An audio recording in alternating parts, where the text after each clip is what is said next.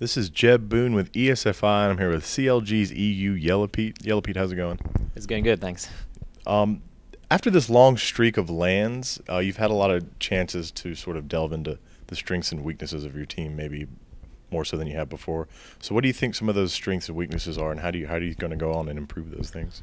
I feel like we're sometimes, in our coordination, we're a little bit too scared still. We sometimes don't really exploit advantages that we might be able to exploit, especially in like early mid-game stage of the game. During late game, we're usually doing pretty well, and we have like our strategies ironed out for that. But yeah, but there's still a lot to do in terms of coordination in the other levels. And how has training been at the CLG house? Are you getting good practice against Doublelift and things like that? Yeah, I've actually practiced quite a lot against CLG.NA, so Doublelift is, yes, the AD carry player that I've played most against overall. Okay. And yeah, it's been good practice for sure. Like that. Nunu and Caitlin are both very strong bot lane combo. What do you think is the best way to counter it? The best way to counter it? I feel Caitlin always has a distinct lane advantage over other AD carries most of the time because of the range. But you can work around it. For example, if you swap up lanes, she doesn't really have that high harass potential towards like common tanky top lane champions. And you might be able to get an advantage that way, just to skip the early levels kind of, and then go into team fights straight away before she gets, you know, her strong point, which is at like 3 or 4 items. Because she really needs those items. Like, she's not that strong naturally. Her spells don't really have that high of a damage output naturally compared to other champions. She really needs those items, and if you manage to force the objectives early, get map presence, like then I think you can kind of counter it. It's on lane. It's not really that easy to counter. So there's no specific champion you'd use it? If I was to choose a champion, I would probably go for Draven, because he can close the gap relatively quickly with his move speed and trade somewhat efficiently and also dodge her Q. So like if you just trade with Q all the time, only eating auto attacks, then you'll be off pretty good against Caitlin, and you also scale comparably. It seems like Fnatic has found its place among other powerhouses, especially after what they've done at this tournament. What are your thoughts on the outcome of IPL5 so far? And do you have any advice for Fnatic or other newer teams who have struggled a bit? I mean, they've had a roster change too, but I don't even know where it came from. I think they just practiced a whole lot. We weren't in Europe, so we couldn't really see their progress in that. But yeah, I think it's definitely very good that we have stronger EU teams again. That the scene has kind of balanced out a little bit. That like Asia's not super dominant anymore. Well, they're still dominant. Like no questions asked about. Yeah, and as for teams that are looking to get better, it's always important to play teams that are better than you, to actually learn and talk a lot. Just communication is a big key. There's been a resurgence for AD carries to move away from the big three of Graves, Ezreal, and Corki. Why do you think this shift is starting to occur, and who do you view as the strongest AD carry right now? The shift has a little bit to do with the nerfs that's been placed on those three carries, but also that teams I feel they're focusing a little bit more on dragging out the game and having a strong late game, and that's the situation where like strong hyper carries such as Vayne or Kog'Maw or even Tristana start to shine.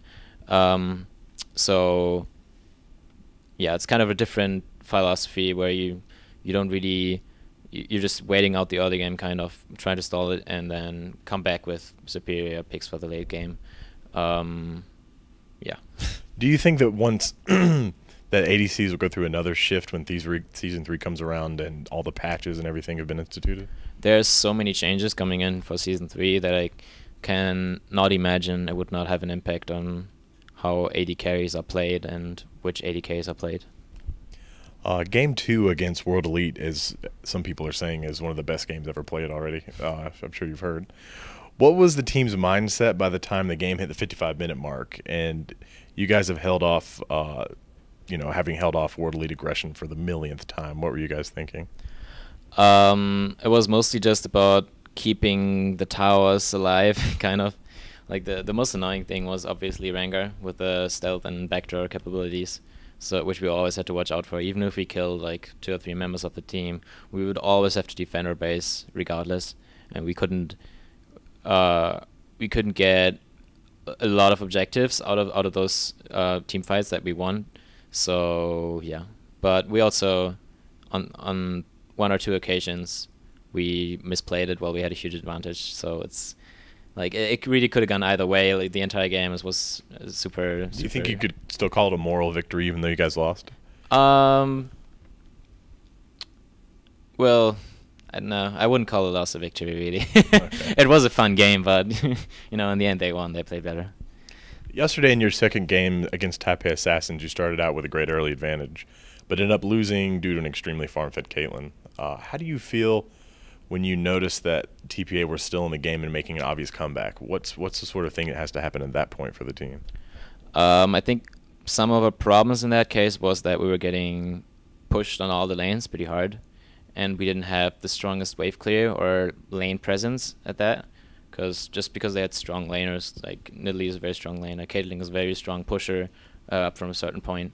So we had trouble getting our attention actually from the lanes, letting Snoopy, for example, clear wards more, but he was locked up on the lanes a lot because they were just getting pushed, and we didn't get much out of that. So they came back with a pretty huge farm advantage eventually, and yeah, there wasn't too much for us to do really.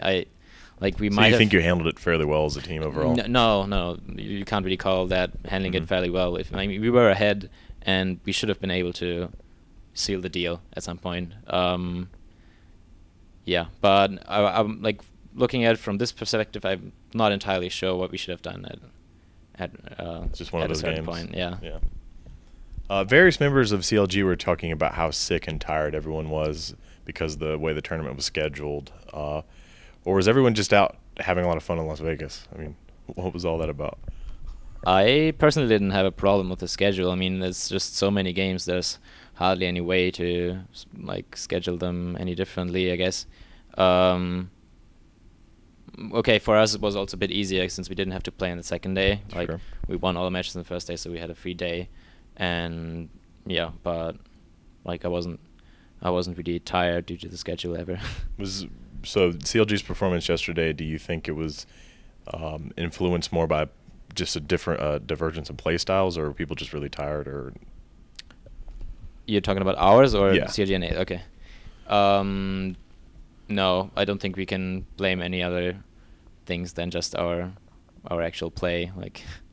There was no real outside factors that influenced that a lot. What you guys have shown is that you can definitely put on some really great early game aggression this weekend with Frog and playing Lux a couple of times. Is this something we can expect to see more of, or is it just something that isn't usually practiced and sometimes it works? We do try to practice it. It's always dependent on what actually happens during the early game. Level 1 strategies are always kind of a rock, paper, scissors thing, so you cannot expect in every single case to come out ahead and actually be able to press the advantage, but I personally like the early game aggression style a lot because it puts a lot of pressure on the enemy, kind of. They're just not free to do whatever they want to do. So whenever possible, I would want to apply that as a team, and I would also want to try and practice as a team to get into that situation.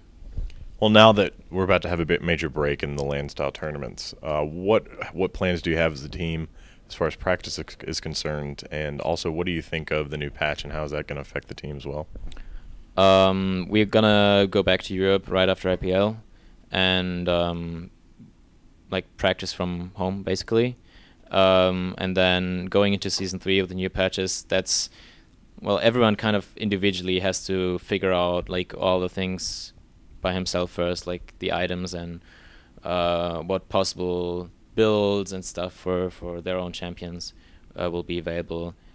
But I expect us to get through that phase pretty quickly with how much we're playing. So, yeah, and then going into season 3, we're gonna probably move together in a gaming house. Right. And yeah, Great. Well, thanks very much for the interview. Feel free to say anything you'd like. Any words? I'd like to thank all our sponsors, which are OnTV, Razer, XMG, and Needlebuff. And I would also like to thank all the fans that are supporting us and that are coming to events, cheering for us. That's huge motivation, really. Thank you. Great. Best of luck in season 3. Thanks again. Thanks.